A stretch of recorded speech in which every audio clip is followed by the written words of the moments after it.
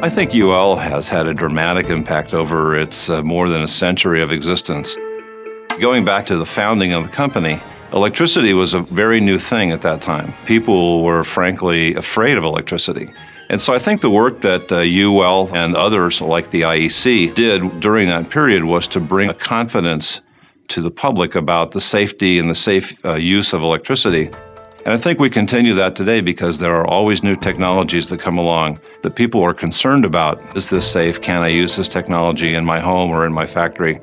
And I think that the things that we do help to bring that confidence to people and have since the very beginning of the company.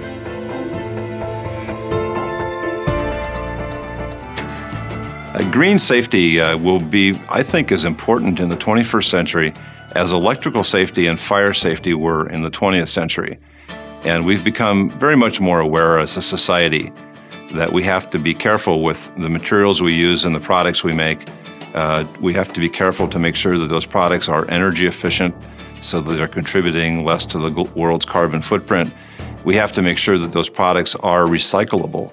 And so UL is developing programs and marks and other activities that will give manufacturers that kind of confidence that they can say, yes, this product is electrically safe, it's fire safe, it's also environmentally safe. The one thing you never want is you never want people to compromise safety in order to reduce the cost of a product simply to get into the marketplace. And so I think what standards and conformity assessment do, and they go hand in hand really, is they set essentially a basic framework for competition where people can feel safe to trade products internationally across boundaries.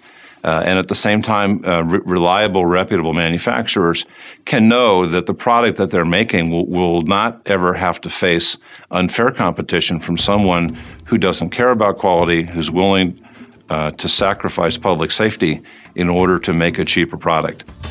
For us, the IEC is really one of the most important partners in the world. UL participates fully in all the activities of the IEC. IEC to us represents the opportunity to harmonize globally standards so that manufacturers can have the opportunity to make one product and serve all the world markets in a manner that would be safe.